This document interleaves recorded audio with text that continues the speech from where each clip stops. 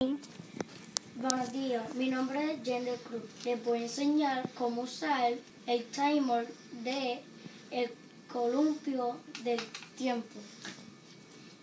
El timer va a tener 5 minutos a 7.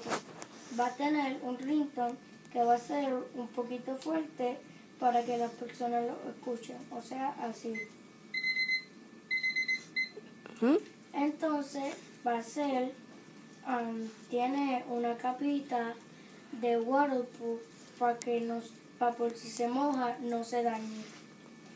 Y entonces vamos a tener esto para aguantar el timer, así, para que no se caiga. Esto es para aguantarlo en el swing timer, o sea, así y ponerlo así.